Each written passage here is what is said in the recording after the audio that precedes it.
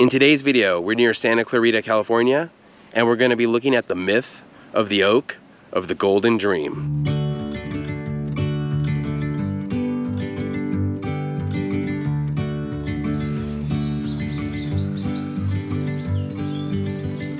Hey everyone, welcome to Sidetrack Adventures. This is Steve. Right now I'm at the Placerita Canyon Nature Center in Los Angeles County, and I think most people who know of the history of California know of the gold find at Sutter's Mill in 1848 that led to the gold rush. But the very first gold that was found in California, or at least found by non-natives, was found right near where I'm standing in 1842. Now that gold find didn't lead to quite the same gold rush the 1848 find did, but a whole myth has sprung up around this gold find. A myth that even involves the Walt Disney Company. So today, we're going to look around this area and we're going to talk about the myth of the oak of the Golden Dream. We parked right next to this old cabin. This cabin was built around 1920 by a homesteader named Frank E. Walker.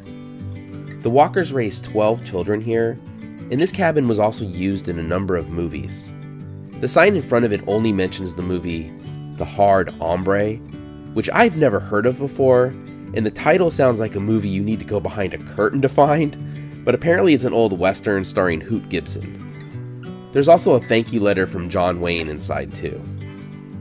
An interesting side note is that Frank Walker is also Cher, the movie star and singer's great-grandfather, and she spent some time here as a child. Let's head over to the Oak of the Golden Dream and talk about its story. I always like these kind of side notes to history. The oak should be just down this short trail, though I think it's on the other side of the main road. Back in the early 1840s, this area was all part of a huge land grant called Rancho San Francisco. On March 9th, 1842, a rancher named Francisco Lopez decided to rest under a large oak tree. While he slept, he had a dream that he was floating on a pool of gold. When he woke up, he was a little hungry, so he pulled some wild onions from the ground, and in the roots, he found flakes of gold, making this the first documented find of gold in California. Gold wasn't the only big find here. Starting in the late 1800s, the oil industry was huge throughout the Los Angeles area, and in 1900, they struck white oil here. White oil is a rare, long-burning oil that requires minimal refinement.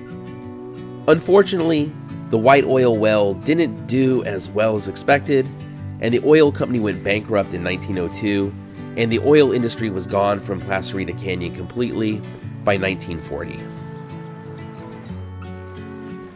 Now getting back to Francisco Lopez and the Oak of the Golden Dream. Unlike the gold found at Sutter's Mill a few years later that started the California Gold Rush, this gold find didn't get as much attention. Knowledge of the gold find stayed pretty much within the Mexican territory, and only about 2,000 people, mostly from the Sonora area of Mexico, came to this area. During the Mexican-American War, the gold mine here was destroyed by Mexican forces in order to stop the United States from gaining control of it. We've arrived at the tunnel that goes under the main road, and the oak tree should be just on the other side of this. This is a pretty neat painting in this tunnel under the road. It looks like it tells the story of this area up to the time of Francisco Lopez. Here are some natives hanging out by the river.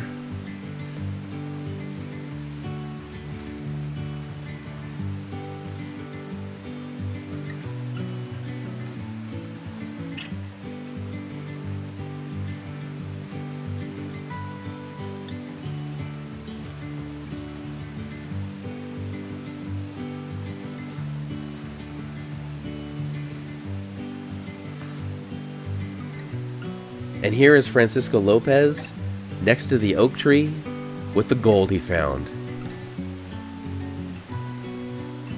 And right behind us is that oak tree.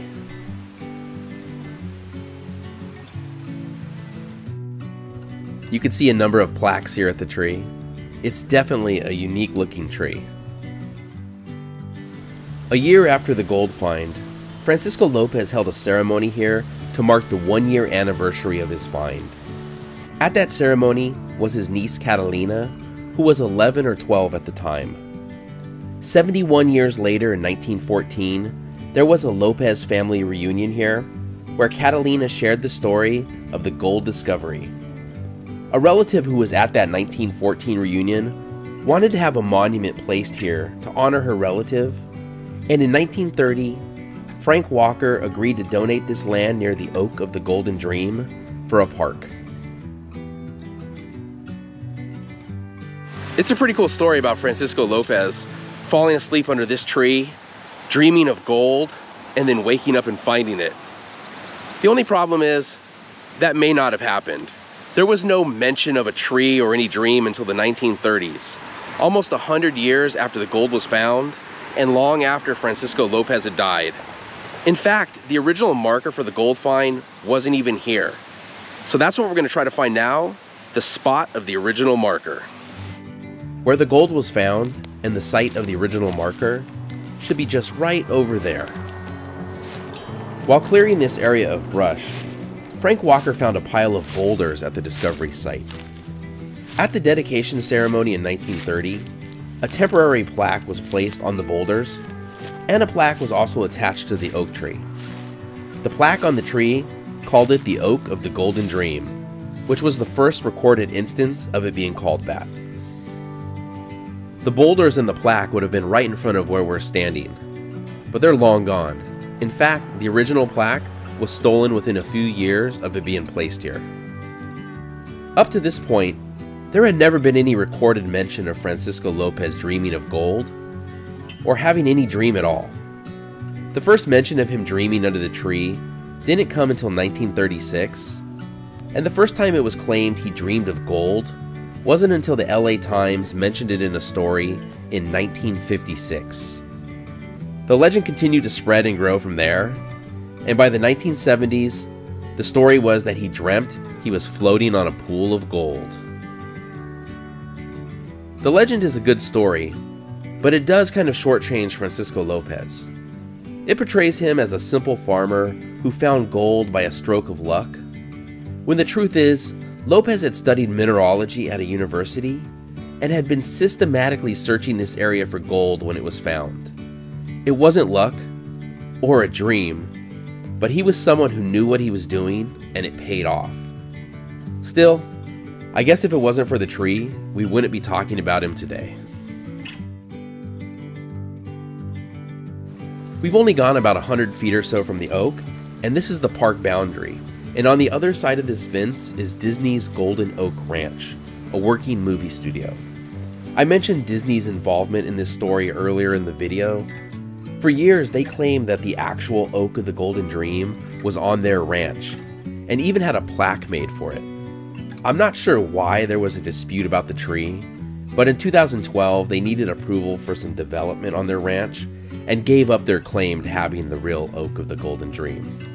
But yeah, for some reason, there were two competing oaks for a while.